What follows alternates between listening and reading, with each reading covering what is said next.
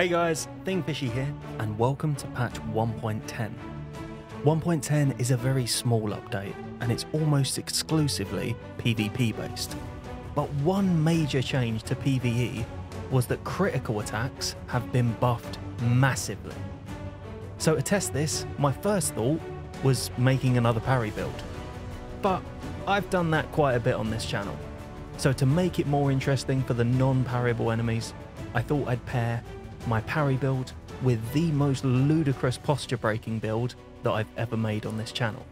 The Wing of Astal Nebula build, for a monstrous 2-in-1 weapon swapping crit build.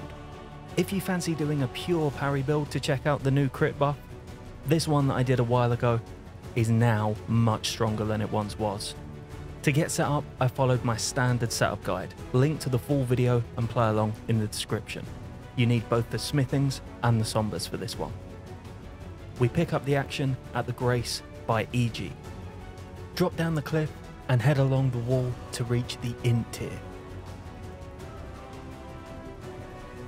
Now to the Ball Prawn Shack and south into the village of the Albinaurics to farm some mushrooms. All the ones around the Grace respawn, so rest and grab them a couple of times. Another good way of getting a bunch is visiting Bok in Limgrave. He'll give you 10 on your first meeting. Now to the third Church of Marika and ride south to the Minor Erdtree. We want a whole bunch of tarnished golden sunflowers, so grab all the ones around the tree and you can respawn them by quitting out. I did this a couple of times. Next to Carle in the Church of Ella for the crackpots, the crafting kit and the Missionary's Cookbook. Then to the Minor Erdtree in northwest Caelid, past the tree avatar and out onto this branch for another cracked pot.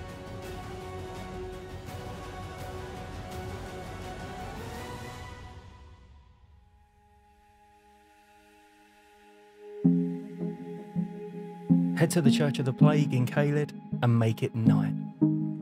So to get the wing as early as possible, we're going to fight Radahn first. And to do that, we need a strong weapon. So why not go for the most busted one in the game? Ride south from the church and up onto this mound. Craft some holy pots, line up the death bird with your character's waist, and start chucking pots. When you run out, jump on Torrent and go to this section of the mound that overlooks Radahn's arena. You'll lose aggro here and can craft more pots. Rinse and repeat until the bird is dead and we have the Death's Poker.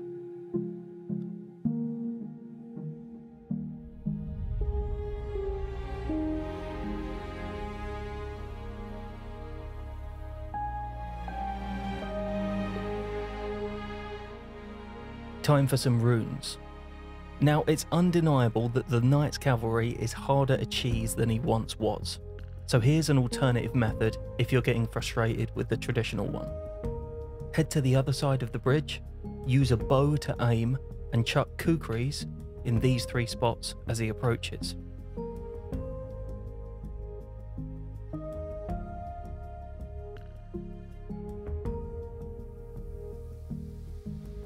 Now to Fort Fareth to kill Grail with the Morning Star and the Bleak Grease, popping a foul foot just as she dies. When you level up, don't bother with the 20 strength I just gave myself. It was for the Jellyfish Shield, before I realised that that was an idiotic idea and the Jellyfish Shield really wouldn't work well for this build. Go for some extra vigour or int instead. As I'm sick of looking at the starting armour, I went to see an old friend for the leather armour. Now head to the Minor Erdtree in North Liurnia to bully the Avatar for the Magic Shrouding tier. Time for Radahn. From the Church of the Plague, ride through the graveyard and jump off this cliff, delaying the second jump as long as possible. I'm using this fun little skip as a good opportunity to tell you that no glitches or skips were patched in 1.10. So everything that we've used in previous guides still works absolutely fine. Fighting Radahn as the first boss would usually be scary, but we have the Death's Poker, so it's an absolute joke.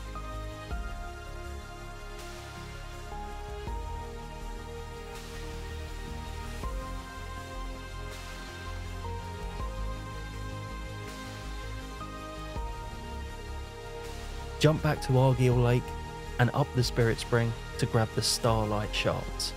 Then do the same at the Castle Morn Rampart Brace.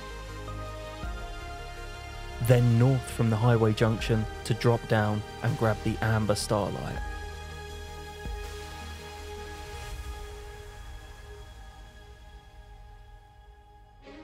Now to Caria Manor. Bully Loretta with the Death's Poker, drop into the ruins to check out Seluvis's creepy puppet dungeon, then speak to Rani and the boys. Then Seluvis to get the potion. Now you have a choice. If you want to fight Margit and Godric with the Wing of Astal, you can, but you'll miss out on the Magic Scorpion charm. And as it's really useful for this build, and they're going to get destroyed either way, I drop back to Stormvale to kill them at this point. Doing so with this weapon requires no explanation.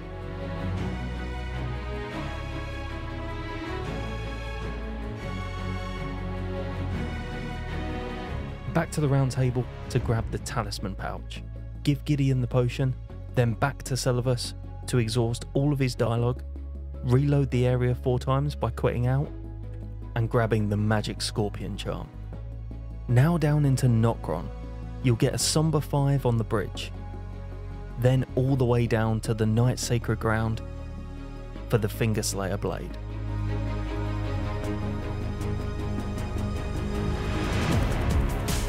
Back to the Walking Mausoleum in Weeping Peninsula to duplicate Ridan's remembrance, then into the Carian Study Hall and all the way to the top for the Int Talisman. Speak to Rani to unlock Renna's Rise and the path to the Wing of Astal. Now, if you're on PC, you can actually skip pretty much this entire setup by using the zip glitch to yeet yourself straight into Renna's Rise. You'd only have to kill Loretta for this. Through the teleporter into Ainzel, past Baby Astal, and take a left until you get to this guy who thinks he's in original patch Cyberpunk. Hide behind this pillar to avoid the meteorites, then grab the Wing of Astal from the chest. Now, since Noxtella is open to us, we may as well grab some upgrade materials. So head up the stairs, past the blobs, to get a Somber 7 from the chest in this room. Then a Somber 6 from the Scarab on the bridge further along. Back to Stormvale, across the courtyard, and into the room with the grafted sign. Take the right through the Stonesword Keygate and grab the Misericord. Buy all the smithing stones you need, then head to Iji to level the Misericord to +16 and the Wing of Astal to +9. The next bit of our build is behind Red Wolf, so after a very long setup, watch this.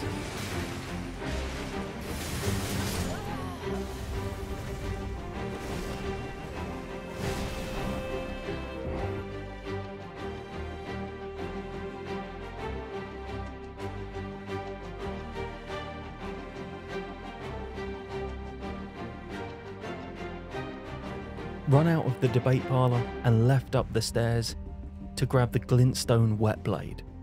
This allows us to give the Misericord a cold infusion. Reload the round table hold a couple of times so that Roger dies, leaving his rapier behind. The rapier gives us the Ash of War Glintstone Phalanx, which does really good posture damage. So paired with Nebula on the wing, this is going to be truly ferocious. Equip this to the Misericord with a cold infusion. On this run, I also tried out the Glintstone and Carian Phalanx sorceries with the Meteorite staff, but the Ash of War is way better for actually breaking posture. But it's cool for the style points, and works if you want to use some other sorceries too. So here's our build. Wing of Astal for big posture damage, the Misericord to swap to for big critical hits and casting Glintblade Phalanx. We have the dagger to buff with Golden Vow and the buckler for parries. So let's test the theory. Golden Vow and Phalanx to start. The Glintblades build up posture damage while you use Nebula for massive AR and big posture damage. When he staggers, swap the right hand to the Misericord for that big critical, then back to Nebula.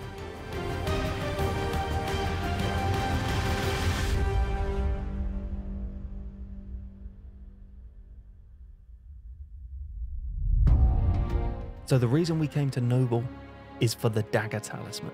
So run through the rest of the dungeon, through the Stone Sword Keygate, and jump down to go grab it.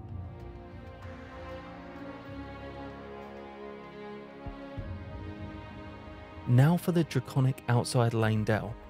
Start with Glintblade, hit him with 2 Nebulas for the stagger, then another 2, 1 dodge, and finish with the Wing of Astal's seriously cool charged R2. Into lane Dell to bully the Tree Avatar, very deliberately ducking his swipe with that casting animation. Very deliberately, totally meant to do it.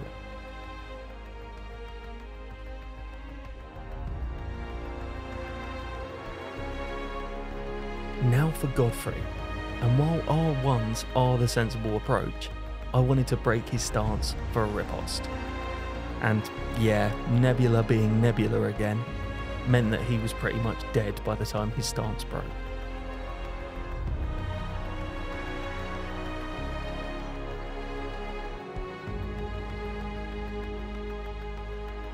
Now obviously I could steamroll Morgott with Nebula, but where's the fun in that? So to showcase the other side of this build, I jumped off the Saints Bridge and into my favourite cave in the game to bully the Golem for the blue Dancer charm. Then into the Lux Ruins to bully the Demi-Human Queen for the Ritual Sword Talisman. And back to Rani's Rise to drop down and grab Pidia's Bell Bearing for Carian Retaliation. If you're wondering why I seem to have every Bell Bearing in the game unlocked, more on that later. So the other way of playing this build is the traditional way. Get naked, blue Dancer charm, buckler, Misericord.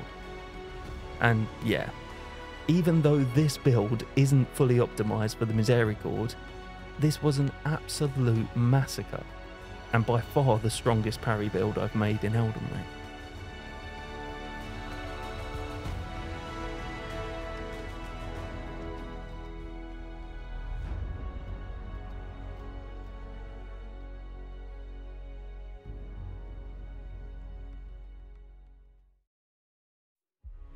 Ride through the Zamor ruins and down into the cellar for the Smithing Stone Bell 3.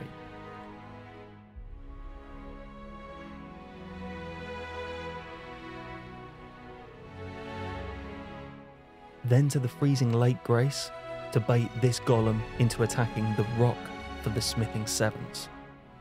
Then around the lake to the First Church of Marika for the other Smithing Sevens on the cliff nearby. Head back to the Round Table to level the Misericord to plus 20. Pick up the Smithing 10 in the Big Skull and then into Fire Giant. And I'm just going to let this one play.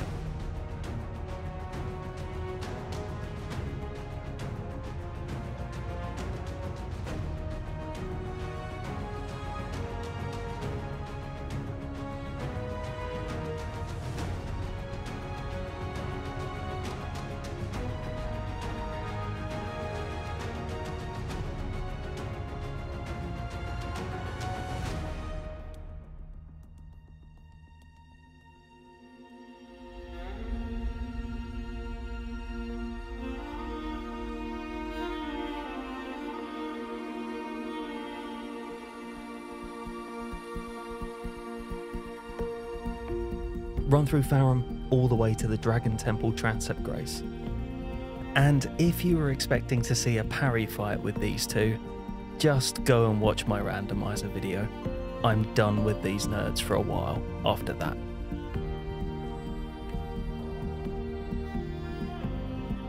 Pick up the Somber 10 from behind the dragon to level both of our weapons to max. Now for Alexander's Shard. Speak to our dear pot friend in Radahn's Arena, then speak to him again in Mount Gelmir, then do a little sparring with... Alright, okay.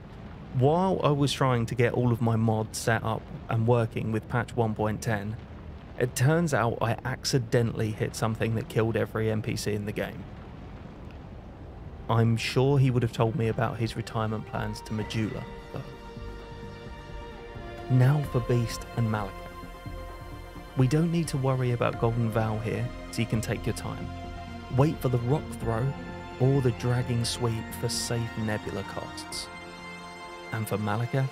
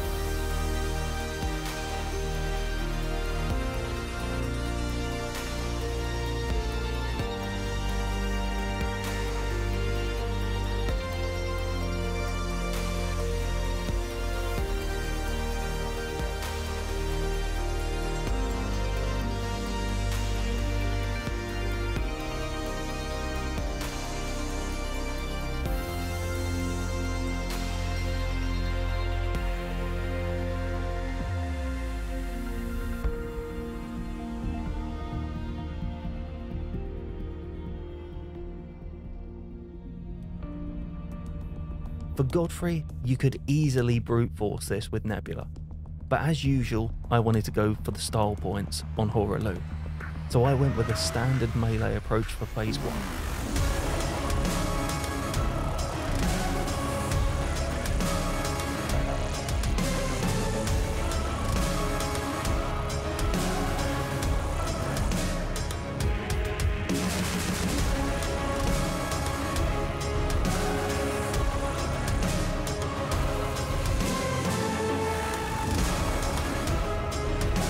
Phase 2.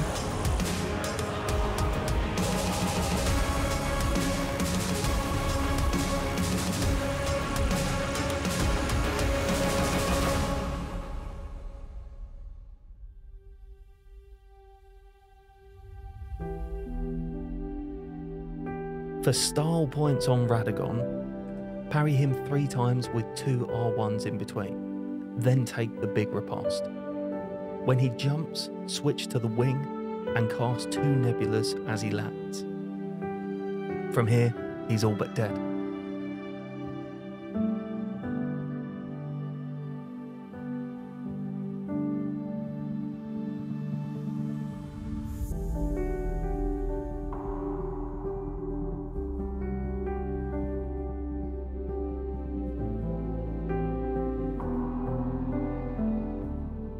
And for Elden Beast, it's very bad news.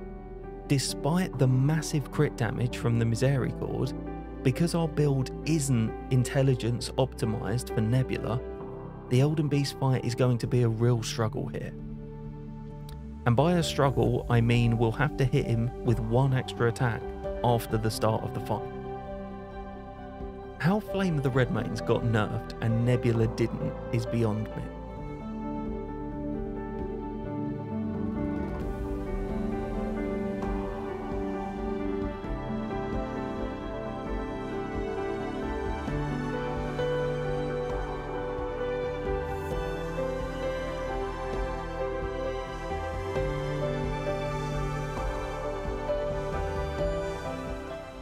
While we're in the mood for bullying big things, head back to Farum for Plassey.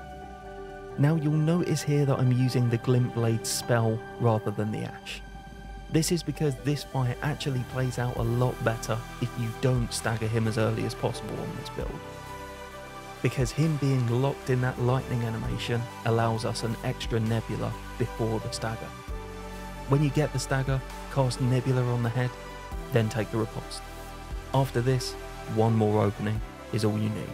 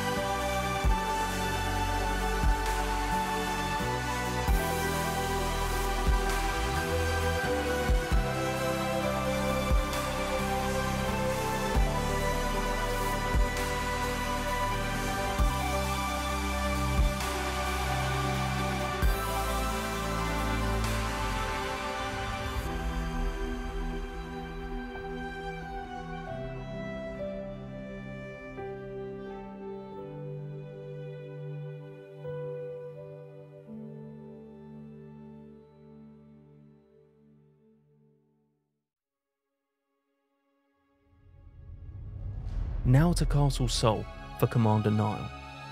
Take out the summons with Nebula and switch to your parry build. And here is where I got what might be the biggest AR I've ever done in a single attack in Elden Ring.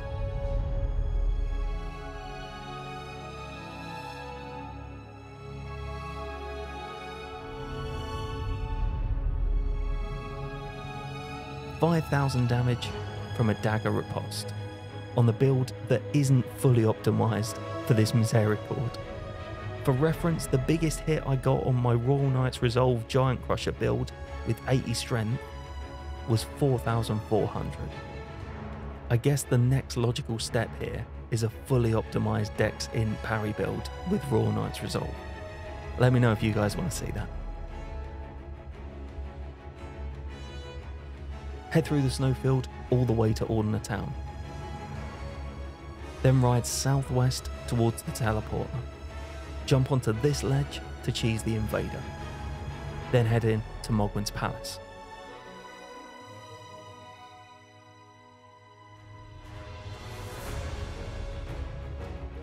Now, because doing this fight with Nebula is a given, I thought I'd show you how good the Wing of Astal is if you just use it normally, with its super cool R1 moveset and awesome charged R2s.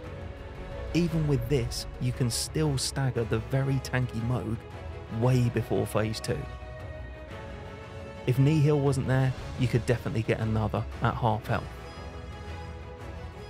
But because it is, you can get in some cheeky Nebulas to nullify Nihil and get a stagger straight afterwards. The Wing of Astal is one of my favourite weapons in Elden Ring, and both times I've used it in guides now, I feel like I've shown far too much Nebula and not enough of the Wing, but Nebula's just too strong to ignore.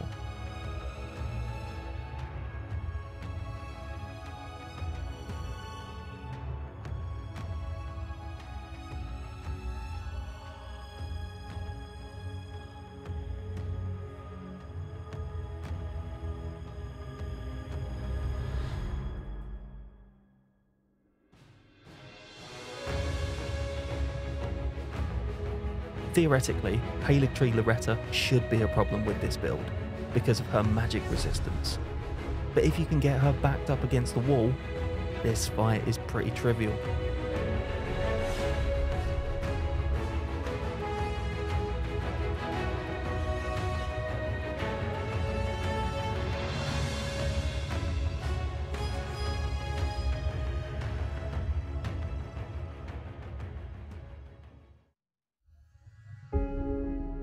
And finally, Malenia. And of course, we're going to do this properly. The critical damage of the Misericord combined with the Frost means that this is definitely the strongest parry setup I've used for her. The last time I made a parry build with the Misericord was the first time that I've ever beaten Malenia on my first try in a run. So it's fitting that this became the second time I've done that.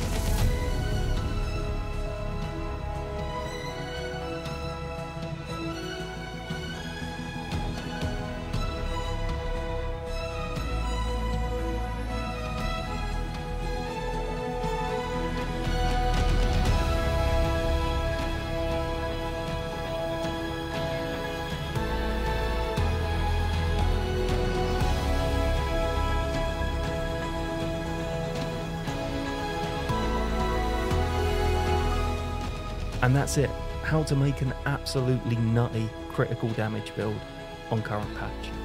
If you try this one or my original parry build on patch 1.10, please let me know how you got on in the comments. If you've enjoyed this video, give it a like and subscribe to my channel for more Elden Ring build guides. As always, thanks for watching. See you soon.